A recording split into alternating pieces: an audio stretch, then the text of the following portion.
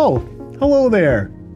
I've just been playing with some blocks, and maybe you like to play with blocks too. Well, boy, do I have an opportunity for you.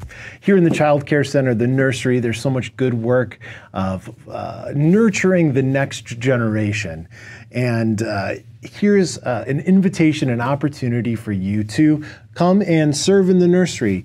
Kate and Cindy have been looking for some additional nursery volunteers. This is a good way to get to know young families. It's a good way to provide just some love and care for the littlest among us. So attached to this email is a Sign Up Genius link. So if you have interest or capacity to come and serve in the Child Care Center, we invite you to do that.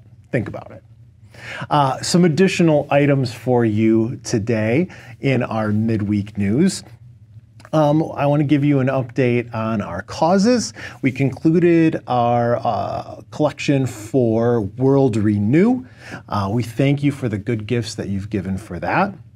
The next cause that the deacons are advocating and putting before you is that of Mel Trotter. We've been experiencing some cold weather, and our mind and hearts turn to those who may be experiencing homelessness in these days. It's especially difficult in the wintertime. And Mel Trotter does good work providing warming opportunities, providing care and resource and a hand up for those who are experiencing homelessness. So if you have that on your heart, we invite you to give all the normal ways that you can give in the next 2 weeks for Mel Trotter Ministries. Another fun opportunity that's coming up is a community building opportunity. Amy's been hard at work putting some of this together, and we're offering an opportunity to play table tennis. So if you have some passion, if you're a table tennis, a ping pong enthusiast, think about coming out and playing some ping pong. I'm including the details here. Join us. It's a good way to get to know some people in a good indoor wintertime activity, table tennis. Finally, I want to remind you of a couple of faith formation opportunities here at Georgetown. We had yesterday a phenomenal speaker, Mark Stephenson from the denomination, come and share with us about the key questions for the third of life, but also all of life. What are the things that really guide us in our pursuit of vocation and work?